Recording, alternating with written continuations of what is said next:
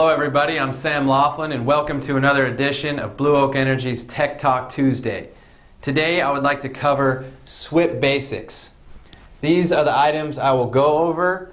So first thing, background. SWPPP is an acronym for Stormwater Pollution Prevention Plan. These plans have evolved ever since the EPA's Clean Water Act passed in 1972.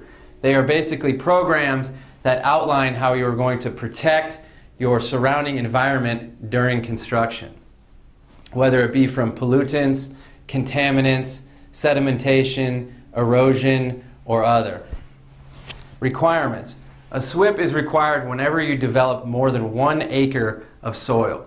So if you're developing a solar ground mount site and you're developing more than around 200 kilowatts, give or take, a SWPPP is pretty much going to be required.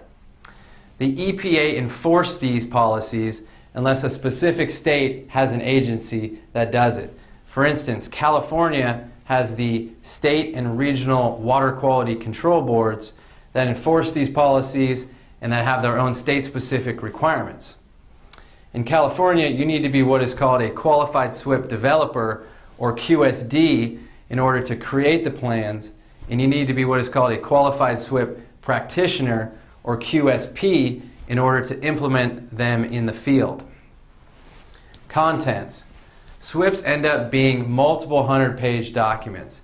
They have everything in them from project description, contact names, who's building it, what the receiving waters are, all within the document. There is also full-size erosion control plans within the SWPPPs that outline and show all the measures you're going to install on site to protect the perimeter and to protect the site. Some examples of these measures are silt fences, straw rolls, gravel entrances, washout pits, etc. And these measures are oftentimes called BMPs, or Best Management Practices. SWPPPs also show how to inspect, maintain, and potentially repair any BMPs if there is a need. When the SWPPP is finalized, it becomes a hard copy binder that ends up being on the construction site at all times during the construction schedule. Last thing, fines, penalties. A typical minimum fine for not abiding by the EPA's regulations is about twice as much as it would be if you were just to implement the plan in the first place.